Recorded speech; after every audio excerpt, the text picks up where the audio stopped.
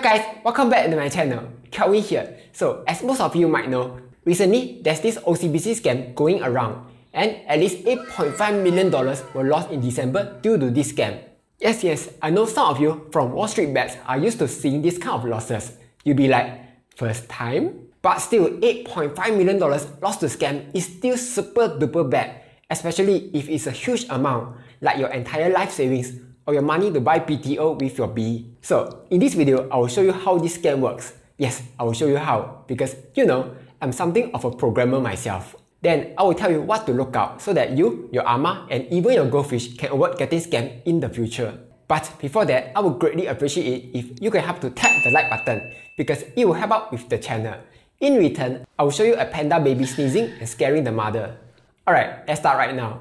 So recently, scammers were sending SMS to fish for OCBC customer login. But that's nothing new, right? Because phishing scams have been going on since a few million years ago. Like a while ago, they were targeting UOB's customers. Before that, it was DBS. Other banks were targeted too, so it's not the first time this happened.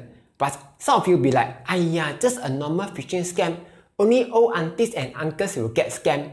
But no ho, even a 38-year-old software engineer got scammed. In another report, a 33-year-old IT-savvy woman got scammed too. As you can see, this scam is so advanced that even people who are good in IT were able to get scammed. So much so that in just 1 month alone, over 400 victims were scammed. Okay, now I want to show you how they did the scam as a programmer. The first thing they did was to make the SMS look as though it came from OCBC. Check this out. If you look at the sender, it says OCBC. And the worst part is, the fake SMS can appear in the same thread as previous OCBC SMS. Like you can see here, this person received the one-time password from OCBC. Then the fake SMS appeared next. Some people be like, if it's from OCBC, then it's by OCBC, right? Right? Well, yes, but no, it's not from OCBC. So how is this possible? Actually, it's super easy, barely an inconvenience. When sending SMS through an SMS service, all you need are 3 fields. What's the body or content you want to send, where did the SMS came from, and where you want to send the SMS to. Now, normally, the from part needs to come from a real phone number. Like, you cannot fake send from a phone number that doesn't belong to you. For example, if I want to pretend that I'm Mayuka and ask you, Pa Jiang Boy, I can't do that because I don't have Mayuka's phone number. So, in the SMS service, I'll first need to buy a phone number from their list. The number can be from any country. I can even look for a Singapore number and just pay $7 every month to own it. But it still doesn't explain why they were able to make it look like OCBC sent it. So here's how.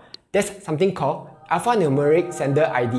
For example, I own this phone number. All I need to do is just give this phone number a name. For example, UOB. Then all I need is just a few lines of code, change the from field to UOB, then type the message like go to fakeuob.com to what big. Then I run the program. And tada! I got an SMS that looks like it came from UOB. You can see that all my previous SMS are one-time passwords by UOB. So that's how easy it is to send fake SMS. Like I can also make it as though my sergeant's ama sent me a message. I can run faster than you lor. So that's the first part, fake SMS. By itself, it's not enough to scam people. So here comes the second part, fake link. Sometimes you can instantly tell whether a link is fake or not. Like if the link says bit.ly/blah blah blah. Once you see it, you'll be like, that's a fake link. But sometimes the link has the bank name in it.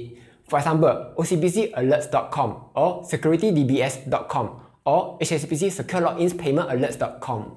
Probably you are like this guy, evidently not a savvy individual. At this point, you deserve it if you got conned by phone scammers. But the thing is, it is actually not easy to spot fake links, especially if you are not paying attention. Maybe you have been OTing until 11 PM and you are super tired, then you receive this SMS. The only thing that you will see is that your account transaction has been suspended. You might not even notice that it's a fake link. So don't be so judgmental when people fall for this kind of scams. By the way, it's also super cheap to buy domain names. Like if I want to buy fakelinkdbs.com or scamlinkuob.com, it only costs like $7.98 a year to get. So that's the second part, fake links. But now, here comes the third part, fake website. So this is the fake website and this is the real website.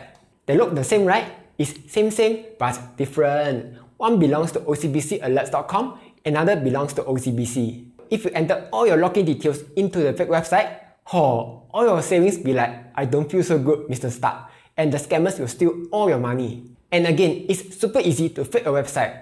All you need is just one line of code to download the website and use it to scam people. So yeah, when the scammers combine all of these things together, it's no wonder that many people fell for it. But what's the solution to all this? Maybe some of you will be like, since OCBC got scammed, maybe I change to another bank? But like I showed you earlier, the scammers can target any bank that they want. So even if you run to another bank, the scammers will be like, where's Johnny? Then come and continue scamming you. So changing bank is a bad solution. What about instead of sending OTP via SMS, they can send via email?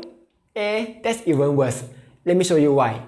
A while ago, I got this email that claims they are from M1. They say they can refund my bill. But if you click on this drop down, you can see that it's actually not by M1. This is super easy to do as a programmer. On top of that, the link doesn't even show you where you are going. Even if it shows you, the link can be fake. Here's how. Let's say I have a link that goes to google.com. I can actually change the address to go to maybe fakegoogle.com. And if it's on the phone, you won't be able to tell if it's a fake link or not until you click on it. So sending email is also not a good solution either.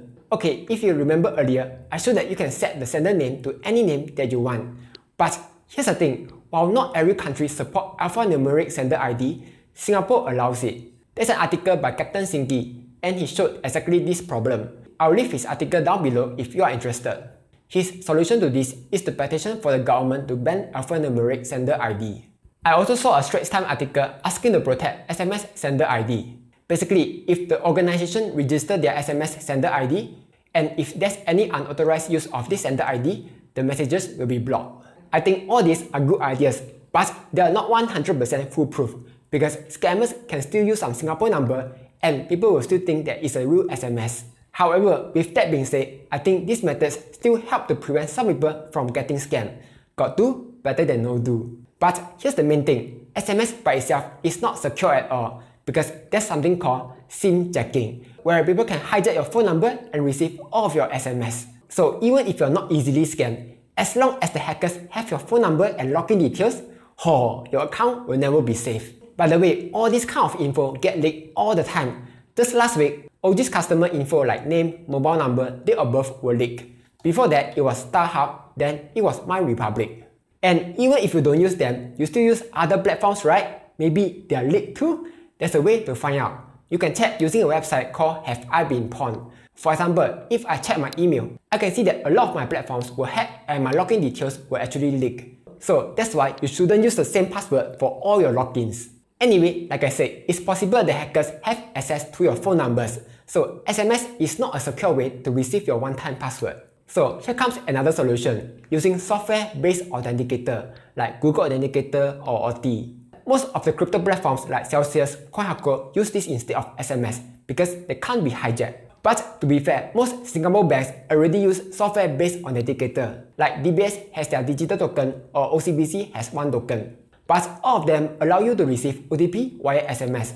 So as long as SMS is available, scammers will always be able to use SMS to log in. Then you'll be like, wow, like this also cannot, like that also cannot, GG lor. I believe there's only one real solution to all of this, and that is own self, check own self. So whenever you access any sensitive website, not just bank website, but any website that needs you to log in, always check the domain name. Okay, maybe you have a super duper long link and you don't know how to check. It's actually super easy. Let me show you how. Trust me, I'm a programmer. In any link, there's always two main parts. The top level domain like .com, .org. Then they will have the second level domain like HubSpot or DBS or Google. This will be the two main parts, and these are the only thing that you will need to check. There will be other parts of the address like HTTP, subdomain, path. Those are not important. You only need to check the second level domain and top level domain. For example, if it's the fruit company, Apple, then the link will be apple.com. Even if it's a super duper long link, the two main parts are still apple.com. Similarly, if it's OCBC, then it will always be ocbc.com. So simple. Then if you see ocbcalert.com, it's a fake link. So that's how to check for links. Now you know how this scam works and how to avoid it. Hopefully, you won't be scammed anymore, yeah? Anyway, do you know of any other solutions to avoid getting scammed? Let me know down below. Like, share and subscribe as I'll be posting new videos every Monday, Wednesday and Friday.